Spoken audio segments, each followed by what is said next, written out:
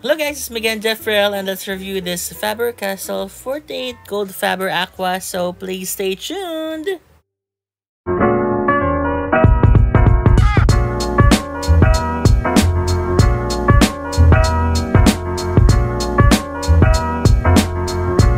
Hey guys, welcome back to my channel, and for today, we'll be reviewing this Faber-Castell GoldFaber Aqua that I got from Lazada. So this is actually 48 colors for 1,800 pesos, and I'll be using as well here the Bauhong watercolor sketchbook.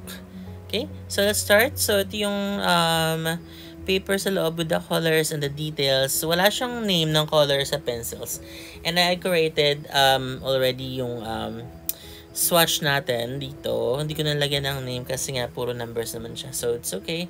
And saka ang dami kasi nung colors. So, yan. Ito yung gold.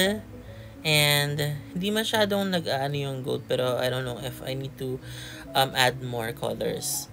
And one tip pala guys, when you're doing this or when you're using a brush to activate, wag masyadong maraming tubig. Ito kasi yung brush ko na Paulina Bright, nag-absorb siya ng maraming tubig. So, I have to dab it sa tissue paper. Or you can use a different brush na hindi masyadong nag-absorb ng water. So, if you notice, ang dami, diba? Ang daming lumalabas na water doon sa brush. So, I had to dab it on paper. Ayan. So, mabilis mag-activate yung colors niya. And I just noticed, syempre pag yung scratch, the way you scratch it, may naiiwan siya na mark. It's actually, I think, similar with other watercolor pencils. Pero, look how vibrant those colors are, right? So, at ang bilis talaga niya ma-activate. Ayan. So, yun. I'm not sure why they always put white, pero hindi ko naman siya nagagamit masyado yung white. Siguro sa ibang, to lighten up or to make it pastel-y. So, yan. So, ito na yung mga ibang colors. And one more thing, wala nakalagay na light fastness dito. So, most likely, this is a student grade line ni Faber-Castell. And I also saw some reviews online or sa YouTube comparing it with Albrecht Dürer na how do you pronounce it? Albrecht Dürer sa set.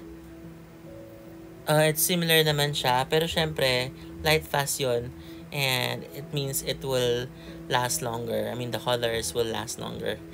So, but if you'll be using this naman for digital works, it's fine, and for practice naman din. And for the price of 1,800, napakarami mo ng colors. So, imagine magkano ba yun? So, kung 1,800 is like divided by 48. So, it's like you pay 37 pesos or 37.50 per color. Ayan.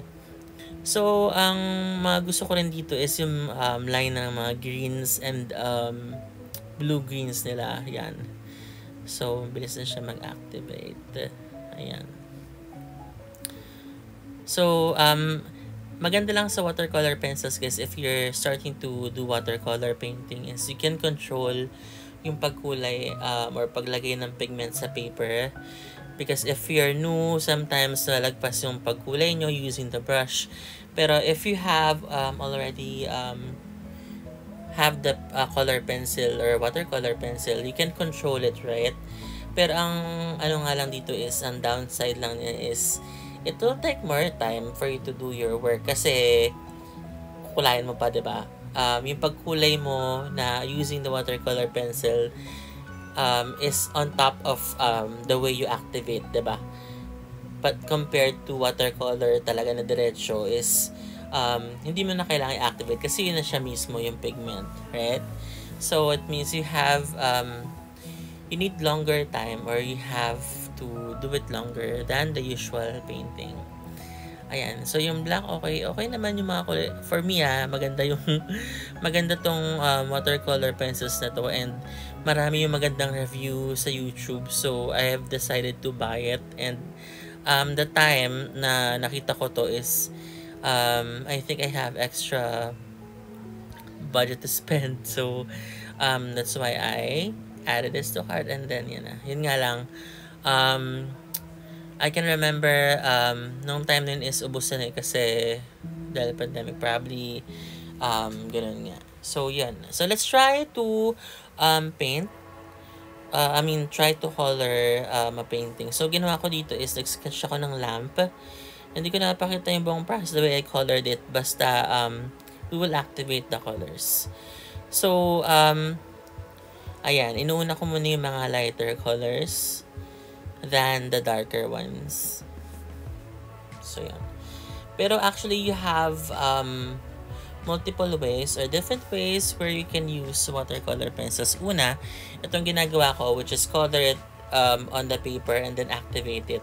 That's the first process. Second one is you can actually wet the color pencil. I will show it later. Pero yung basahin yung tip ng pencil mo, and then pag basa na siya, you can use it as like a liquid pigment or liquid pencil dun sa sa paper. And then third is you can actually smudge the pigment, or using a blade or using the sharpener, you can get the pigment sa isang container or sa isang palette. Then pwede mong basahin. Nga lang trabaho. So ito na nga siya. I'm just doing it light. Okay, now I'm using a regular brush for me to activate it. Ayan. So actually, ito yung naisip ko nung ginagawa ko tong painting na to. Pwede naman pala siya na gawin mo muna is kulayan mo muna yung background, and then babasain mo siya. And then you will color the foreground or the main subject right after you wet yung background. Yun nga lang, mas matrabaho siya. So, ang ginawa ko dito is quick painting lang. So, yan, umiiwas-iwas ka, diba? Or, it takes time. Actually, you can also use the, what do you call that? I have it here. Yung masking fluid. So, hindi ka na mag-worry kung lalagpas ba or iwasan mo ba. But for this one, since this is just a quick painting or quick activation ng pigment, hindi na ako umiiwas-iwas lang ako sa kulay. Pero if you notice, if nakikita nyo, humahawa siya. Ayan, gaya yan. Humahawa yung ibang kulay. Kasi nga, kinulayan ko na siya lahat, diba? Pero actually, ang style doon is pwede din naman na wag mo nang kulayan yung background muna, and then babalikan mo na lang siya pag tuyo na. Ayun na, humahawa siya. Pero maganda lang kasi dito is you can actually experiment depending on your preference on how you do it. Kasi dun ka naman talaga natututo whenever you do things over and over, right? So, ayan. So, ginawa ko dito, ayan, yan, mahawa siya. So, yun lang. But it can be, it's just a practice or be playful, diba? Don't worry about making mistakes or masyadong maging perfect yung color. Sometimes it gives you good effects dun sa painting mo. So, yan. So, if you notice, hindi ko kanulaan yung ibang part. Yun yung mga shiny part. It's also another tip, guys. If you're making watercolor, hindi mo kukulayan ng opaque yung mga white. You have to avoid coloring it. So, ayan. So, ginawa ko dito. Binasa ko siya, diba? Like what I told you earlier, you can wet the pencil. Ito yung ginawa ko dito, yan. Basta yung paper, and then I applied or I use it. Ang lambot niya. So, it's very easy to activate yung colors. Yan, no? Sobrang lambot and mabilis mag-activate yung colors. Ang galing. Diba? Ayan. So, ayan siya. Nakakatawa. So, and then you can also put another water or you can still wet it. Yan. Yun nga lang, be careful kasi sa paper nyo, if yung paper nyo is manipis lang like 200 GSM or what. Ito kasi sa akin, 300 GSM to. So, ang fun din dito is itong orange. Yung ginamitan ko yung orange, talagang nag-pop yung yung lamp and yung color. So, yan. Itong gamit ko yung bawhong sketchbook. Sobrang tagal na yan sa akin. Hindi ko nagagamit. So, dami ko ng paper na natambak na kasi busy rin sa work and sometimes I play games or console. So, ayun, hindi ako nakakagawa din ng masyadong artworks. And at the same time, I also do digital painting, diba? So, dun din napupunta yung iba kong time. Ayan. So, dyan lang muna sila yung mga paper. But, from time to time, I'm trying to do some time-lapse or yung mga reviews. Ayan. So, ito, I needed to add more dark colors or dark shade. So, hinalo ko yung blue tsaka gray so I can achieve yung gusto kong kulay dun sa reference photo. By the way, guys, this is, I forgot where I got it, but I think the reference is from Pinterest or Google. So, this is something na hindi ko ginawa out of a subject. I just copied this one. And it's just okay if you're doing it for practice. And just, isa din guys sa tip is, wag nyo i-own yung mga, yung design or specific na artwork na ginaya nyo lang or practice nyo lang. Make sure to give credit dun sa owner or dun sa pinagkuhanan nyo. For this one, it's just a practice. So, ayan. So, I needed to use black to have some darker areas there. Ayan. So, I switched the brush to nylon brush or to Perla Escoda. Ayan. Ang fun kasi dito guys sa watercolor pencils is you can always play with it. Para siyang Crayola na na nag-activate. Ayan. So, pwede mo siyang gamitin if it's like dry or pag wet. So, nakakatuwa siyang paglaruan. So, actually guys, don't be stressed with your painting. Painting should give you release of stress, diba? You don't have to be stressful with the painting. But sometimes, siguro for work or there's submission, dun ka na sa stress. But technically, art is a form of something that is just not just for work, but it's also to give you release or satisfaction as well. So, in the process of you doing it, tas parang stress ka, it would also show in your artwork. So, yan. So, ang sarap nitong gamitin nitong watercolor pencils kasi nakakatuwa kapag marami kang nilagay, ang dami rin niyang na-activate din talaga siya. So, yan. And for this one, hindi ko na masyadong kabisado yung kulay kasi ang kulay niya is number and then yung name ng colors na nandun sa pamphlet, nandun sa paper. So I think this is okay. This is sa dami nga ng kulay and this is actually student grade naman. So ayoko na kabisaduhin yung mga pangalan. And ayun. So I'm adding some grays to add more darker areas there. And ayan.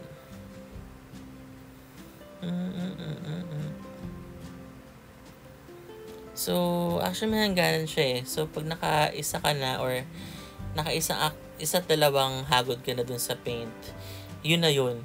Hindi na siya talaga mas mag-extend pa. Yun na talaga yung kulay niya.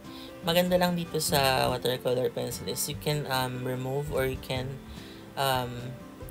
pag inactivate siya, binasa mo siya, you can lift the colors compared to intense. Intense kasi since it's ink, kung nilagay mo yun na siya, permanent na siya dun sa paper mo.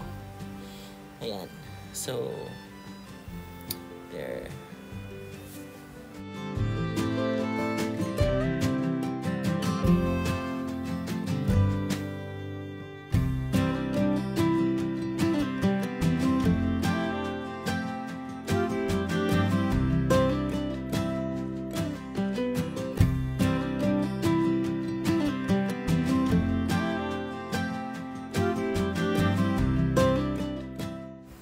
Ayan, so let's do a quick review. Yes, first I like the set. It's very user friendly and mabilis siya mag-activate. So isa yun sa magandang feature ng GoldFaber Aqua. And then second, vibrant yung colors niya. And then third, for the price of that amount, you can buy a lot of colors. And then if you'll ask me if I recommend for you to buy this, yes, I do recommend for you to get this one. But like what I said earlier, if you're trying to submit projects to your clients, and of course you don't want to disappoint them if you will be using student grade, because the colors will fade in probably several years or a few years. So if you'll be doing that, I think that is good if your project is digital.